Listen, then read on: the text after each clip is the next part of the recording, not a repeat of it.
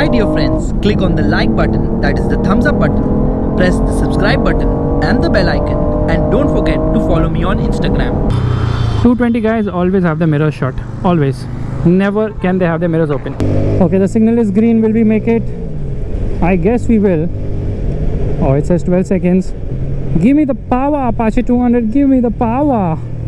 We will make it comfortably. There we go.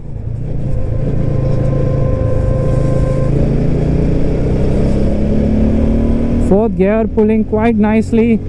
That's the beauty of the Apache. Good low end punch, and it feels really nice to ride, although the mirror has a very awkward shape and kind of feels cheap. So guys, I did not welcome you to this vlog. Hi guys, and welcome to another vlog. I'm riding the TVS Apache 200. Now this is the carb variant, doesn't get Pirelli tires, doesn't get FI. There is the option of FI, there is the option of ABS, there is the option of Pirelli tires, but not all combinations are available, so you can't get FI and ABS at the same time. And I'm quite pleased with the way this motorcycle accelerates. I mean, performance is definitely very nice, although I expected more, like 20-21 horsepower, not much. But that said, you have to realize TVS has made a very practical machine. Quality is good. I do like the NS200 more because the Pulsar has more power. It's more suitable to taller riders. I've never felt comfortable on an Apache. It's only after the RR310 I have actually started riding an Apache for long. Otherwise I'm like, okay fine, after a short spin I can't sit any longer on this machine. Meanwhile this Charisma ZMR, I don't know what it's trying to do. And what's with the mirrors which are closed? Looks so much like the Pulsar 220, that whole idea of closing the mirrors. Come on, give me some power. This motorcycle is quite refined, surprisingly, and this isn't a new unit. It has done more than 10,000 kilometers, and it doesn't have as much vibrations as I have experienced on Apache. So a well-maintained Apache 200 will definitely not vibrate as much, which is very good news indeed. Pulling very smoothly. This is actually the very first time on any vlog where I'm actually in 5th gear and, you know, not giving it the beans or, you know, opening throttle like a mad person, because the Apache 200 is more of a city bike than a highway machine. Obviously you can take it on the highway, it will have decent performance, will cruise at 100 kilometers per hour. Top speed is almost around 130 kilometers per hour. And what I really like about this motorcycle, without doubt, is how it performs in the city. Like, it feels at home there, has good punchy performance lower down, not really a screamer in the top end, so it's pointless actually to take it in the top end. It doesn't get liquid cooling, it gets air cooling with an oil cooler. It misses out on a 6-speed gearbox as well, so TVS hasn't gotten the full Monty with this motorcycle. So here we are launching it. Okay, there are the vibrations.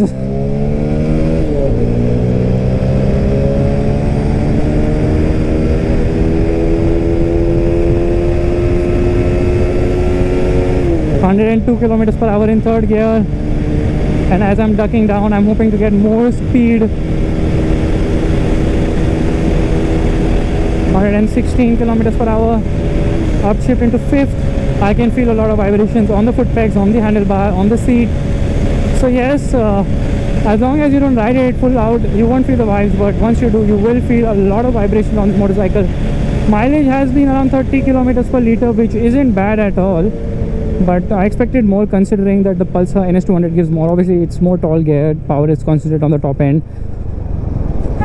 The gearbox is quite smooth, offers very good and slick shifts, and the overall feel of this machine is very positive. I mean, you don't feel like you're riding a big bike, but that's also a good thing because it feels very nimble and agile and inspires a lot of confidence to ride hard and fast. And here we go.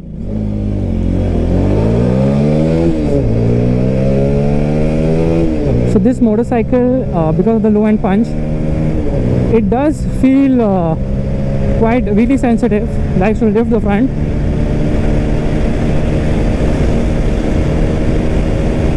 Come on motorcycle, show me what you got. And there is a cruise right besides me, and as I shift up to 5th gear, there's absolutely no way in hell I'm going to catch that car. Looks like he's in a hurry to leave the country, considering Chevrolet has left the country. Faisal, is that your answer for losing a race? Well, kinda. And there it's emitting black smoke as well. But what are these people doing? What are they doing? The signal is green. This guy's turning on his wiper. Now I have just opened throttle in 5th gear. and it has picked up pace smoothly. Here we are. Come on.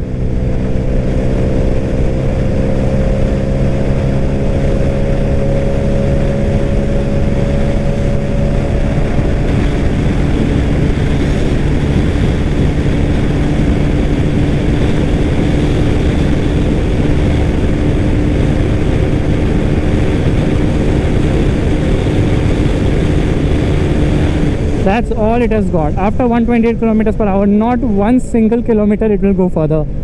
Well.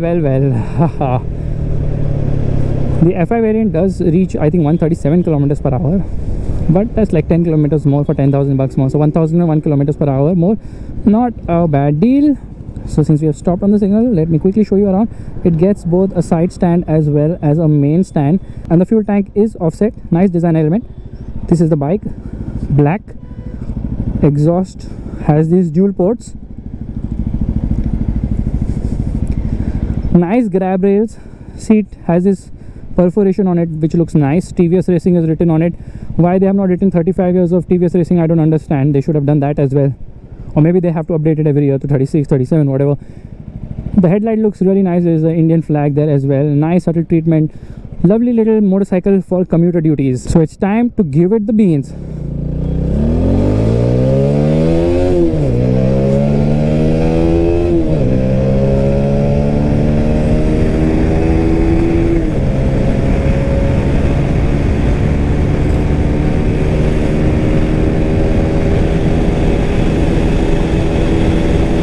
Red line comes in at around 10,000 RPM.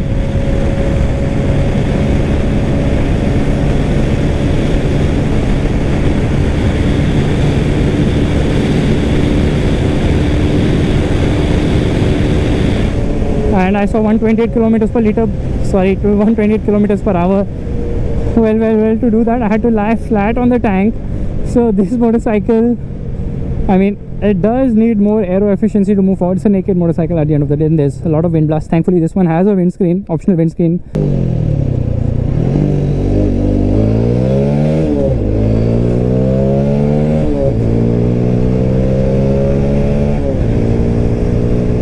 The gearbox does feel nice. The ride quality is superb. In fact, it does a very good job of absorbing even the worst of bumps. So I like how the motorcycle rides. Feels stable at higher speeds, but there's wind blast, and the handling is just superb. It inspires so much confidence around the corners.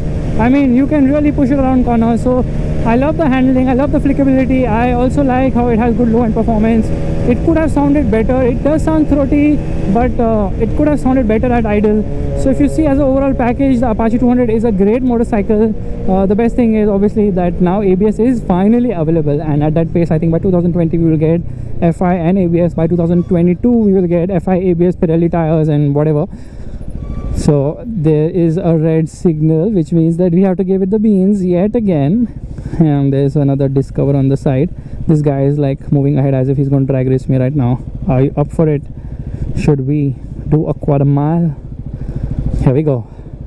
3, 2, 1, go. And he jump started, and there I give it the beans in first gear. 41 kilometers per hour. The Discover is going very fast ahead, and here I overtake the Discover, and the Discover is no longer there to be discovered.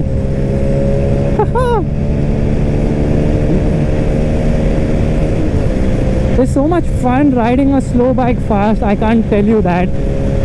And now I will be searching for a 6th gear, which I will not find. Why TVS? Why?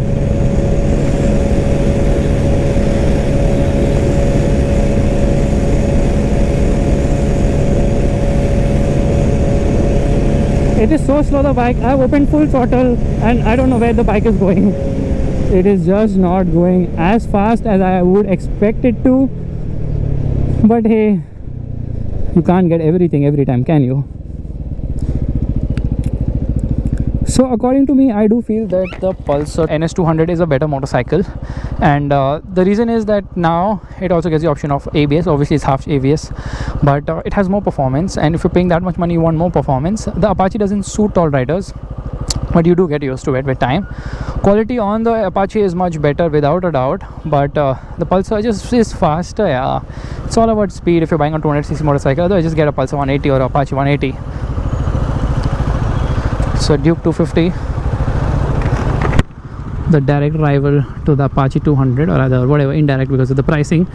And this guy is up for a drag race, I guess so. But everybody has been beaten by that Royal Enfield, who has jumped every sort of signal. There he's going, and he's gone. Are you up for it? There we go. I have open throttle, and the Duke 250, even with a pillion, is just flying away. I am no match for it. Absolutely no match. Well, obviously that's 31 horsepower, 10 horsepower more. But guess what, Duke? I'm gonna get ya. Here we go. Because he's kind of backed up. He's kind of backed off around the corner, which also means that we are in for another drag race. And this time I have to do something. I have to cheat. There's absolutely no way I will beat him otherwise. There's a Pulsar 220 in between. No matter whatever happens, if two people are on the road and they're kind of racing each other, not intentionally, there was no intentional race here, they just happen to be competing with each other, trying to overtake each other, there has to be a Pulsar 220 which comes in between. And talking about that, there's a Royal Enfield which has come right now in between, because it's so cool now to come to other people's party uninvited. So now this is a four-way drag race. Apache versus Royal Enfield versus Pulsar versus Duke 250, and there's a Honda CB Shine also in the fray. 3, 2, 1, go! Good start, good reaction time there by the Apache, and the Apache has left everybody in the dust, but the Duke 250 is catching, so I'm going to lie down completely to get all the possible aerodynamics that I have. And I honestly can't see anybody overtake me from any side. And there is a Duke 250. So that was an interesting tale of two Street Fighter motorcycles that guy was telling me by. I do appreciate the fact that he's wearing a helmet. If the person at the rear was wearing a helmet, that would have been the icing on the cake. Now we are racing an i20. And there the Pulsar 220F is yet again. Come on, baby. Where are you, Pulsar 220? At this point of time, I'll roll back on the throttle because I'll be bazigar, and I'm like, jeet le, ja, jeet le, jee le apni zindagi. Live to ride 220F, and Cyclone is written on his rear mudguard. Probably there's a cyclone in that engine right now. He doesn't have mirrors, so he was looking from his right shoulder to see that if the Apache is still coming close to him. And this is where the Apache excels. So nimble, just get in from anywhere. And here we are. Come on guys, move, move, move, move, move, move, move, move.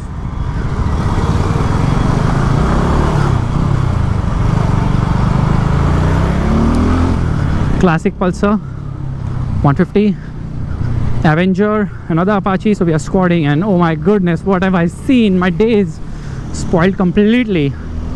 And the 220 there overtakes from the side, goes ahead. There's a cyclone brewing underneath him in his motorcycle, so he had to rush. Anyways guys, this was my video, kind of pointless, but I was just having some fun out on the road. Not really racing as such, but everyone was doing their own business or going from one signal to the other as fast as possible. That's it guys. If you like this video, you know what you have to do. Give it the thumbs up, that's the like button, and also subscribe to the channel. You know what, I will see you guys in the next one real soon. Bye bye.